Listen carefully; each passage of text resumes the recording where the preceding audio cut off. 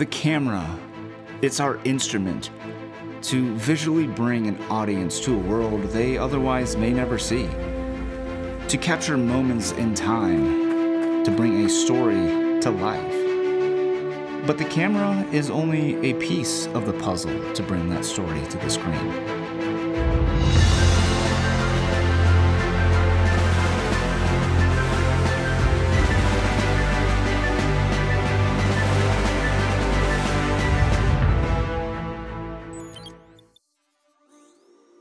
Most filmmakers would agree that poor audio quality is more distracting than poor video quality. Now, this is part 4 of Before You Upgrade Your Camera, which is a video series I've been making focusing on things to consider investing in or upgrading before you upgrade your camera. Now, in the first episode, I talked about light stands. In the next episode, I talked about lights and how you kind of paint a scene with lights.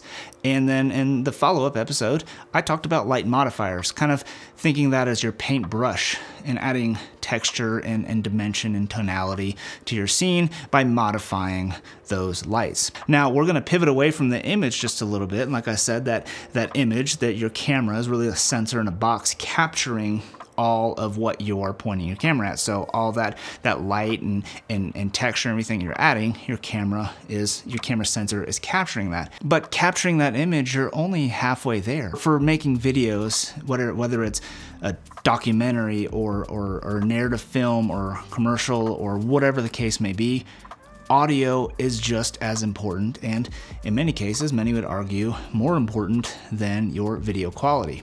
And that's what I wanted to talk about in this video. I wanted to talk about a few different types of mics to consider upgrading or investing in before upgrading your camera, because that audio quality is really going to make a difference in the overall production value of your projects. And later on in the video, I've got a real special guest to kind of give his input on sound and also talk about another piece of equipment that's really important and critical to have when capturing good quality audio. But before we do that, I wanted to talk about microphones. I'm going to specifically talk about 2 types of microphones, the shotgun mic and the lavalier microphone.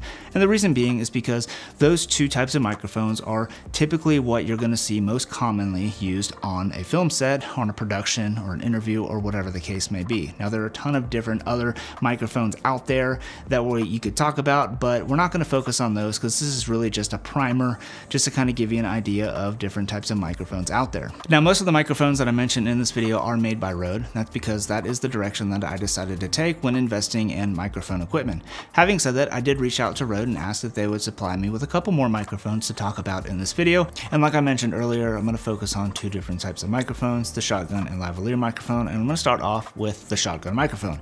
And the reason why I'm starting off with the shotgun microphone is simply because it's the most versatile of the 2, and if I were to recommend a first microphone to purchase for your kit, it would be a shotgun microphone because of its versatility. Now this here is the Rode Video Micro. It's got a dead cat on top of it, but if I rip it off, you can see the microphone is actually pretty small, and it's designed to go on top of like a camera, like a cold shoe mount or something like that, and just to plug into the 3.5mm mic input that you have on your camera. Now they're around 50 or 60 bucks, depending on where you get it, but do have good quality audio, much better than your onboard microphone that you have on your camera. Now moving right along to something a little bit in a higher price point is this guy right here. This is a Rode VideoMic NTG. Rode was kind enough to send this out to me to talk about. And with the higher price, you get some more features and overall better audio quality. So you get better off-axis rejection than this microphone we just talked about. And what that helps is just really isolate the audio that's coming in front of the microphone.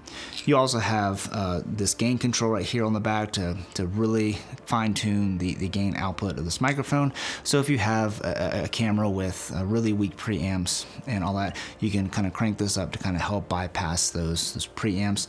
It has a built-in battery, unlike the mic that we just talked about, but you can charge it through USB Type-C, and the battery life is really good on this microphone. One thing I really do like about this microphone is that when you plug it into the camera and you turn your camera on, the microphone turns on, and when you turn the camera off, it actually powers powers down the microphone, so you don't have to worry about turning the microphone on and off and worrying about your battery draining and all that kind of good stuff. With this mic, you also have a 75 and 150 hertz high pass filter, which really helps eliminate that low rumble that you get maybe with, you know, wind noise or something like that. So it really helps kind of eliminate that low end rumble. Like I said, you also get a negative 20 decibel pad on here and some other features that really make this stand out from the microphone that we previously talked about. But if you want the absolute best audio quality from a shotgun microphone, then I highly recommend you getting something like the Rode NTG5, which is what I'm using right now. Now, the benefit of a microphone, shotgun microphone, like the NTG5 and other shotgun microphones, is the fact that it has XLR inputs. And the reason why that these XLR inputs are really good is because you can use XLR cables, which are balanced cables. So you can run a really long XLR cable and run it from your camera or your sound recorder or whatever the case may be without any interference or loss of audio quality. Now, more on the XLR cables, a lot of these microphones do require 48 volt phantom power, meaning it's basically power that comes from your audio device or your camera if you have full-size XLR inputs on your camera to power the microphone. But there are microphones out there that have a little compartment to put a AA battery in there to power the microphone without having to use phantom power. So if you were running it into a DSLR or something like that, you'd be able to do that. However, the NTG5 that I have requires phantom power from a field recorder or a camera or something like that. Okay, that's gonna wrap it up for shotgun microphones. Again, if you're building up your kit and you're getting your first microphone, I would certainly recommend getting a shotgun microphone first for its versatility. But now we're gonna kind of pivot towards a wireless lavalier microphone and kind of talk about those a little bit. Now, the first microphone system I'm gonna talk about in this category is the Rode Wireless Go. Now, Rode was nice enough to send this out to me, so thanks Rode for sending this to me to talk about. And the really cool thing about this system is, well, you can use it just like this. You have a transmitter and a receiver, and the receiver can go right into the cold shoe mount, and it has a little 1/8 inch plug to plug right into your camera. And then this right here actually has a microphone built into it, so you can actually just clip it onto your talent shirt or whatever the case may be, and you're able to capture audio right off that. But you can also plug in a lavalier microphone to clip it on to kind of hide it, make it a little bit better, or have a little higher quality lavalier microphone to put in there to get a little bit better quality audio. Now, these units have a built-in battery that you could charge via USB Type-C, and the benefit there is it just keeps the footprint much smaller. However, the downside there is you can't swap out the battery, so when the battery dies, your whole unit dies. And that kind of segues me into the next type of wireless lav unit is this guy right here, which is the Rode Link Wireless Filmmaker Kit. Now, as you can see, these units are much different in size. However, the benefit here with this unit is you can change the batteries out. So if the batteries die, you just swap them out and then you keep on shooting. And the last little system I'm going to talk about here is the Tascam DR10L. This is a great little unit. It's a kind of a self-contained unit. It looks like a wireless system, but it's actually not a wireless system because it actually has a built-in recorder on it. So you can record to micro SD cards, and you can actually record 2 different channels. You can record a regular channel and a backup channel, which is really awesome. Now, I do want to mention it does have a headphone jack. So as you're getting audio set up and all that kind of stuff, you can, test the audio, make sure it just sounds good before you start rolling. But once you're rolling, you're not going to be able to monitor the audio. Now, just like with the Rode Lavalier Wireless Filmmaker Kit, it does come with its own lavalier microphone, which is really great. So all you have to do is slap in a battery, in this case, put a memory card in it, and you are ready to roll. Well, that kind of wraps up what I'm going to talk about with regards to microphones. But as important as microphones are, they're only just a piece of the puzzle. Now, I thought it'd be really cool to get the perspective of an industry professional and someone whose opinion that I and many others respect here on YouTube about audio. So I reached out to Judd to ask if he'd kind of give his perspective on audio and also compound a little bit more on recording and capturing that audio and what's needed to do that. So with that being said, I'm going to send it on over to Curtis and get his insight on the topic. Thanks for letting me come on to talk about sound, Tyler. So first of all, I want to talk about something that's really fundamental, and that is that sound is actually really more important than most of us assume, or we seem to take it for granted in a lot of cases. And let me give you a couple of examples. Number one, if you want to submit a film to a film festival, a lot of film festivals get a ton of entries. And one of the things that the judges often have to do just to get through all of the entries is they will watch just the first few seconds of your film. If your sound is bad, that's a very easy way for them to say, that one's out. And I think really what it comes down to is reaching your audience. If you want to reach your audience, they have to be able to understand what's going on. And a lot of that understanding comes via sound. If they're straining to hear what people are saying or what your actors or talent are saying, you lose them very quickly. So that's kind of like the basic threshold. You have to meet that. As a bonus, if you can provide something that sounds really enjoyable to listen to, all the better. Then you're really making some impactful film. Now, the number one way to do this is microphone placement. You have got to get that microphone close. So if we're talking about a boom microphone, it really needs to be within about 18 inches or 45 centimeters of your talent to really get the best quality sound.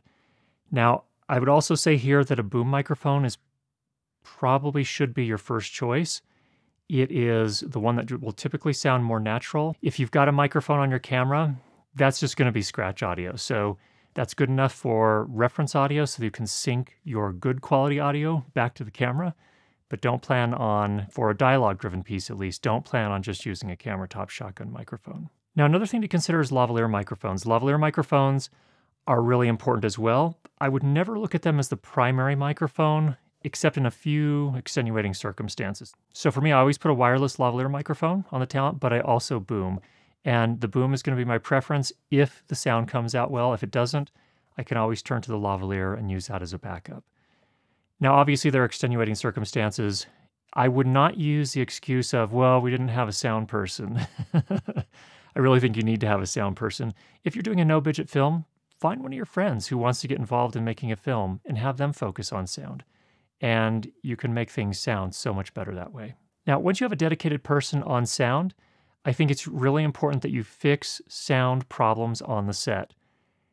Don't just try to buy new gear that you think will do better at not picking up the heater or the air conditioner in the room or the refrigerator that's plugged in over here or whatever it is. Fix those problems on set. If you have to use a generator for the lights, find a way to put the generator somewhere. This sound person can find a place for that generator that is not going to wreak havoc on the sound, or they will have sound blankets and they can put the sound blankets around the generator so at least it cuts down on that sound. Whatever it needs to be done, find a way to do it to make your sound better. If you leave it to fix it in post, you're gambling big time. Now, once you have your dedicated sound person and you have a dedicated recorder, which is separate from your camera, you can do a number of things that you can't do by just running a mic to your camera. Now, running a mic to your camera can be a perfectly legitimate thing to do. If you're just doing a sit-down interview and you've got a cinema camera that has pretty good microphone inputs, yeah, definitely use that. That's totally fine. But there's some disadvantages to that as well that can be solved by having a separate recorder. And let me kind of run through some of those. One of the most obvious ones is that recorders typically have more than just two microphone inputs. Most cameras either have one or two microphone inputs. And so once you get yourself into a situation where you need more than two inputs, you're probably going to need a dedicated recorder. Another thing that's really important to keep in mind is that whether you have a dedicated sound person or not, touching the camera to make adjustments to sound while you're shooting is not ideal. There's no camera operator in the world who would, invite a dedicated sound person to stand right next to them at their camera and adjust the sound throughout the shoot. It just really, it's kind of risky. So if you've got two people trying to control the camera at the same time, that's a problem. If you've got a sound person who, has to adjust their control on the camera to adjust the sound and it wiggles the camera a little bit, it can ruin the shot. There are just so many things that make that not a good idea. Another thing that dedicated audio recorders have, the quality ones in particular, are limiters. And what a limiter does is that if your talent suddenly gets louder than you expected, then with digital recordings, you will typically get clipping or distortion. A limiter will actually save you in those cases, at least a high-quality limiter, like an analog limiter, in something like a Sound Devices Mix Pre or higher. Now, what a limiter does is it basically, as the audio gets loud, once it gets to a certain threshold, it will pull it down just a little bit so that it doesn't distort. Another technology that some of the audio recorders are starting to have now is a wide dynamic range recording capability with 32-bit float recording. This does a similar thing to the limiters, except it does it in a different way. And it allows you in post to be able to bring those levels down where somebody got really, really loud unexpectedly. And in a 32-bit float recording, it will not be clipped and distorted. Another thing that a dedicated audio recorder has typically is balanced XLR inputs. So if you need to run longer cables to get that microphone closer to your talent, that's what a balanced cable is really good for, is it allows you to run a longer cable with less risk of picking up interference or buzz or hum or things of that nature. Now, if you're on a tight budget, where can you start as far as dedicated audio recorders are concerned? One of my recommendations is the Tascam DR60D Mark II. It's not a perfect recorder, but it's $200, 2 high-quality XLR inputs, clean gain, records to an SD card, keeps the 2 different microphones separate from each other, so in post, you can mix them very carefully. Once you're ready to go up to the next level and spend a little bit more money to get some really good quality, Zoom F6 and the Sound Devices Mix Pre are my next recommendation. I, in particular, like the Sound Devices Mix Pre recorders. They have some of those features we just talked about. They have analog limiters, very high quality. They have 32-bit float recording capability, and they have XLR inputs with very clean gain and the ability to amplify the signal without picking up a whole bunch of noise. So really good recorders. They also have some backup capabilities, so you can record to an SD card plus to a thumb drive at the same time. So if one of them goes bad, you haven't lost everything. Now, if you do find yourself in a situation where you're working on a project where you do have a budget, maybe it's a commercial, maybe it's a corporate video, maybe it's a narrative film even, whatever it may be, if you do have the budget, I would highly recommend you hire a sound mixer. And the reason for that is it's going to make the filmmaking process a lot more enjoyable, and I think the results you'll get in the end will be much higher quality because you'll have a dedicated person focused on getting the highest quality sound and solving the problems on set as they occur, so you can actually redo that take once the problem is solved. So, hope that was helpful. Get out there and make some great sound.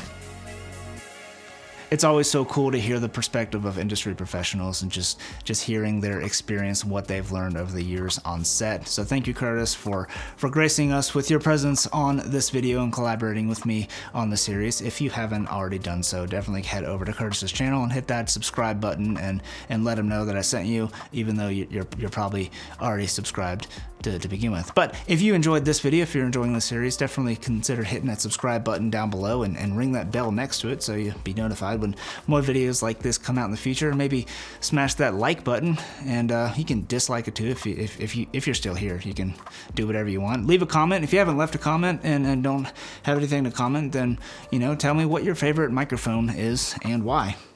Talking all about audio. Anyways, guys, thank you so much for watching this video, and I hope to see you in the next video. Peace.